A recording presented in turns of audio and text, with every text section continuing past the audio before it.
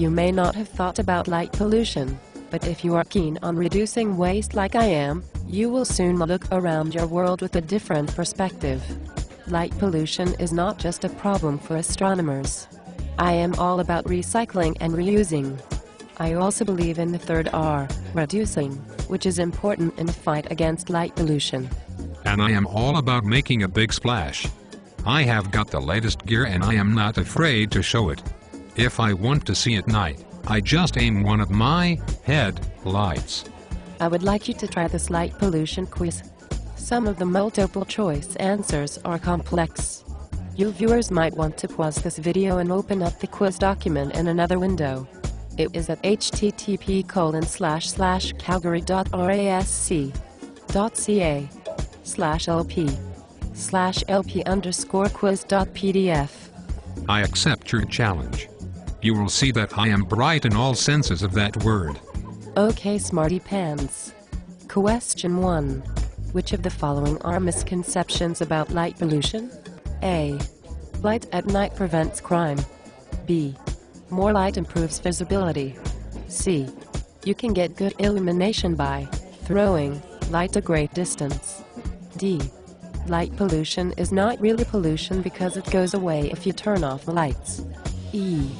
Light pollution is only a problem for astronomers. F. All of the above.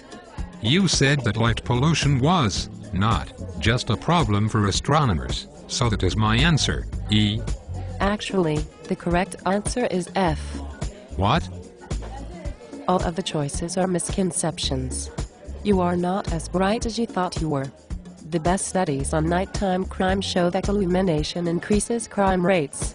Also, while some light can improve visibility, too much can create glare, which always reduces visibility. Light at night disrupts the natural rhythms of hormones in people and animals, even if the light is on only for a short time. So, light pollution does not go away when you turn off the lights. Next. How do we know that light is not the most important factor preventing home break-ins? A. Most home break-ins occur during the day. B. Some home break-ins occur during the day. C. Burglars turn on the lights to see what they are stealing. D. Burglars check to see that people are not home before they break in. E. Answers A and D. Or F. Answers B and C. Are you trying to confuse me? I am not trying. That it is your natural state. Answer D was, burglars check to see that people are not home before they break in. Answer D must be right. I also people who were away at work and had their houses broken into during the day. If burglars operate during the day, then light is not a deterrent. I am going to answer E, which combines answers A and D. You are correct. Most home break-ins occur during the day, when homes are most likely to be vacant. Question 3. What is light trespass? A. A motion sensor light turning on after you trespass into someone's yard. B. Light shining where it is not wanted. C. Putting a light fixture on someone else's land. D. All of the above. E. None of the above. I know. Answer B. Light shining where it is not wanted. I am astounded. How did you know that? I was caught shining my headlights into someone's yard when I was looking for something I lost and got told off. Alright. Next. What causes sky glow? A. Starlight. B. Aurora. C. Moonlight. D. Twilight. E. Earthshine. F. None of the above. Don't they all cause sky glow? No, sky glow is the brightening caused by artificial light. Better luck on number 5. How can you minimize light trespass? A. Use low wattage bulbs. B. Aim lights downward. C. Use motion sensor lights. D. Use fully shielded fixtures. E. Answers B and D. Or F. Answers B and C. Another mind-bending set of answers. But I know about light trespass. My headlights are fully shielded, which is answer D. I still can cause light trespass with these lights, so I also need to aim them downward, which is answer B. Both options B and D are correct, so the answer to your question is E. I must say, I am really quite clever. And modest, too. And modest, too. Question 6. Which of the following statements is true? A. A high-pressure sodium lamp is more efficient than an incandescent bulb. B. A mercury vapor lamp is less efficient than a high-pressure sodium lamp. C. A metal halide lamp is less efficient than an incandescent bulb. D. Answers A and B. E. Answers A and C. Or F. Answers B and C. Whoa! I am going to split this into two parts. First, I have to examine the three first answers, then see if any of the combination answers match what I decide is true for the first three. Answer A is true. High-pressure bulbs are more efficient than incandescent bulbs. In fact, all other lamp types are more efficient than incandescent. This makes answer C incorrect, since it implies that the white-colored lights at car lots are less efficient. Also, answer B is correct. The old bluish mercury vapor lights were replaced in many areas with the more efficient pinkish-orange high-pressure sodium lights. So, both A and B are correct. This matches answer D. That was very logical. It is almost like you are a robot with a computer for a brain. Yes. Almost. Question 7. Which of the following is an example of efficient use of electricity? Remember to consider the bulb type and its use. A. A 35-watt low-pressure sodium lamp on all night inside a vacant and locked parkade. B. A 100-watt high-pressure sodium lamp on all night beside an all-night grocery store. C. A 75-watt incandescent bulb in a motion sensor light at the front door of an apartment building. D. Answers A and B. E. Answers B and C. Or F. All are efficient. Well, I know answer F is likely to be wrong. Who would leave a light on in a locked and vacant parking garage? So, even though it was only a 35-watt lamp, answer A is wrong in my books. This makes F wrong too. The other answers are too tough for me. How about a little help? Most people only consider wattage when they are deciding whether something is efficient or not. But you need to consider what I like to call the 3 E's. The first E is for efficient lamp. Choose the most efficient type that meets the goals of your application. Sometimes an inefficient incandescent bulb is the best choice if you want relatively low illumination levels and rapid on-off capability, as in a residential motion sensor fixture. Don't choose an efficient lamp if it won't properly do the job. In Canadian winters, a compact fluorescent bulb won't turn on quickly enough in a motion sensor lamp. I never thought of that.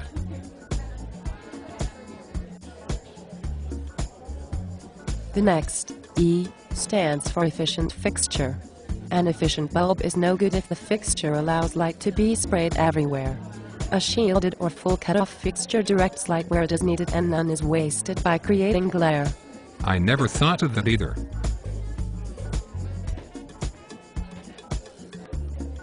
The final E represents efficient application. How is the light to be used? All-night security lights have little effect on crime levels, so motion sensor fixtures are a better choice. Choose the appropriate light output. Remember, sometimes less is more. Don't overlight, it can create bigger problems than it solves. Creating bright pools of light with strong contrast allows hazards in the shadows to remain hidden. 40-watt bulbs are ideal motion sensor lights for homes. In other cases, sometimes it is best to use no light at all.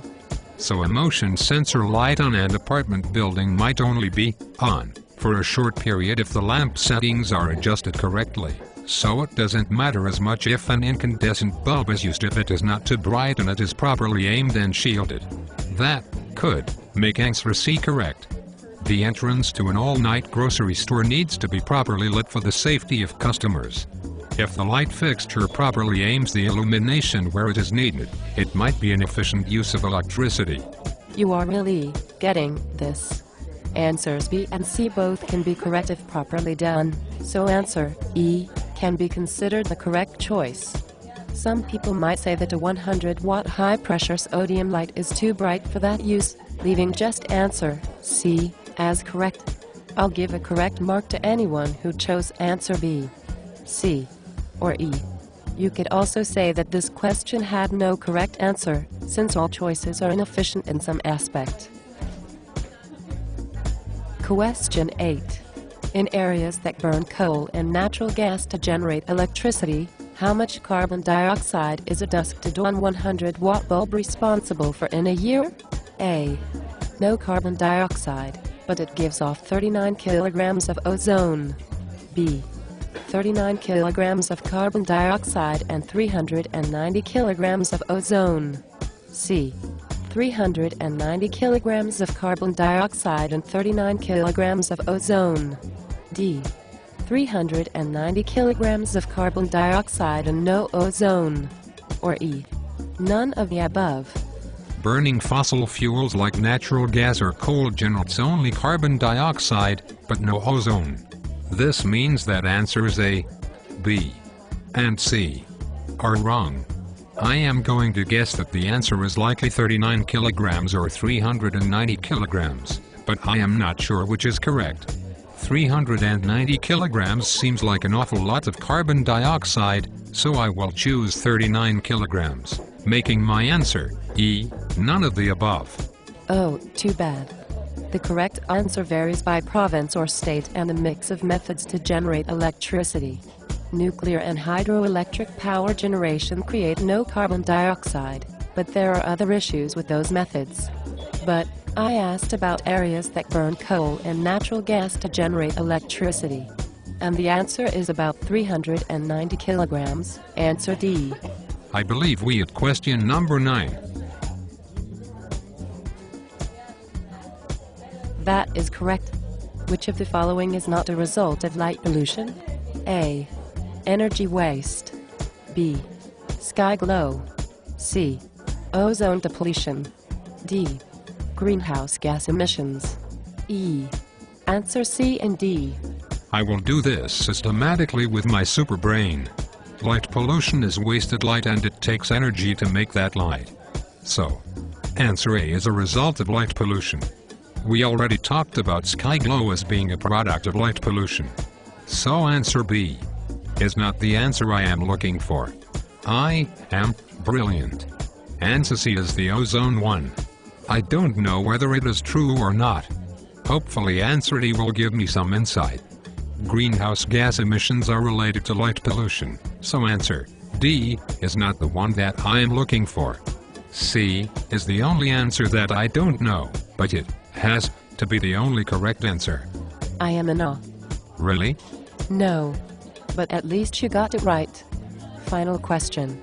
Which of the following are responsible for creating sky glow? A. Poorly designed light fixtures allowing light to shine upwards. B. Poorly aimed light fixtures allowing light to shine upwards. C. Reflected light from overlit areas. D. All of the above. E. Answers A and B. Ah, this is easy. Poorly designed light fixtures can let light shine up into the sky, so answer A is correct. Yes, but I am not finished. In answer B, even if properly shielded lights are used, if they are not aimed correctly, they still can spill light directly into the sky, like my headlights. And in answer C, the light that actually makes it to the ground and is not just wasted by shining upwards, might still be reflected upwards since the ground is not perfectly black. The only way to reduce this effect is to choose the right amount of light for the situation. Don't overlight. This means answer D. All of the above is my final answer. you really are starting to understand light pollution. I have to give the credit to you. I understand what you were trying to tell me. For example, that hanging table lamp is full cut off and puts the light exactly where it is needed, but next to it, the hanging bare bulb is less efficient because it sprays light everywhere, including right into my eyes,